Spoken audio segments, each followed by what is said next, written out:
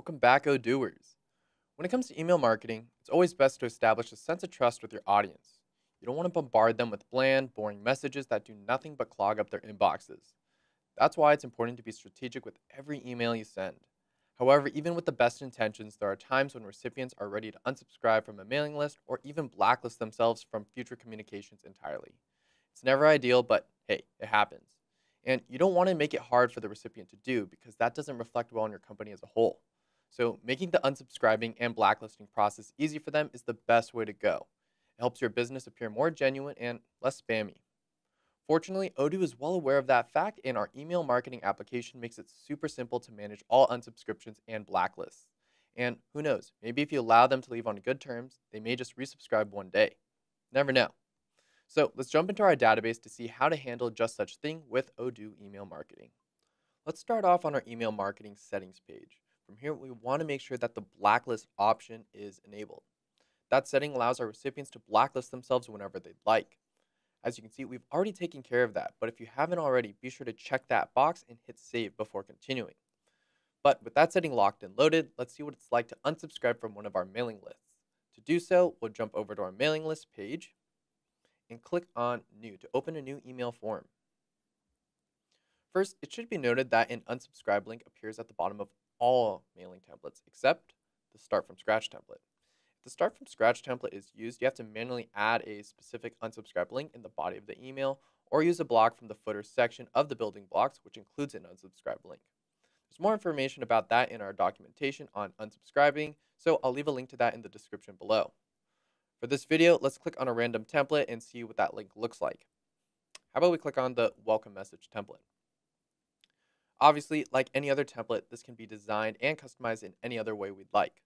But today, we're solely focused on the unsubscribed link, which you can see is already present at the bottom of the template.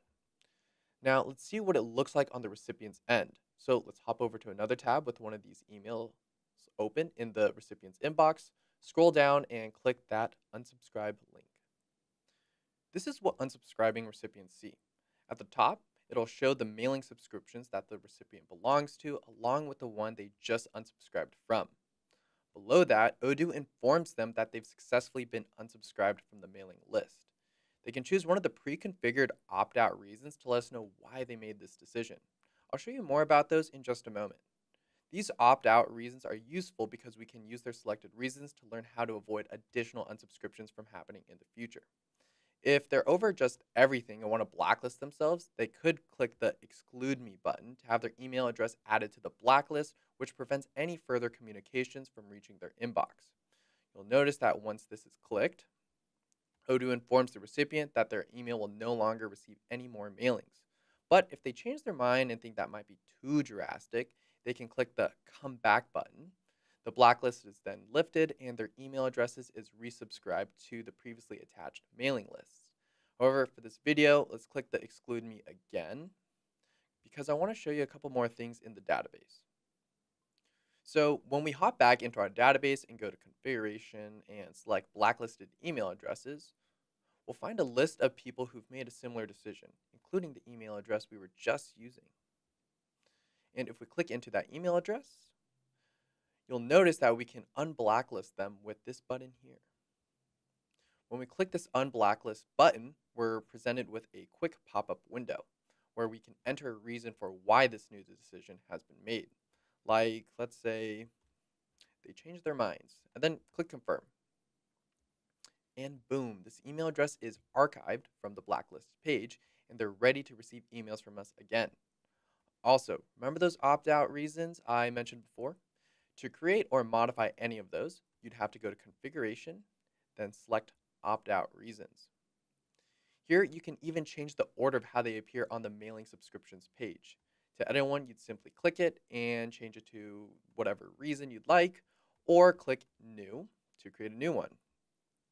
And let's create a new one, and the reason is Other Reason.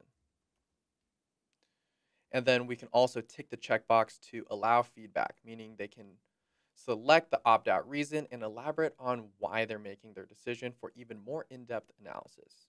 And if we go back to the opt-out reasons page via the breadcrumbs, we'll find our new option at the bottom of the list.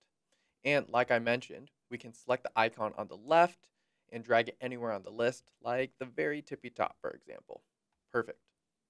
And there you have it, Odooers. That's how you quickly and easily manage unsubscriptions and blacklisted emails with Odoo email marketing application. See you next time, my party people.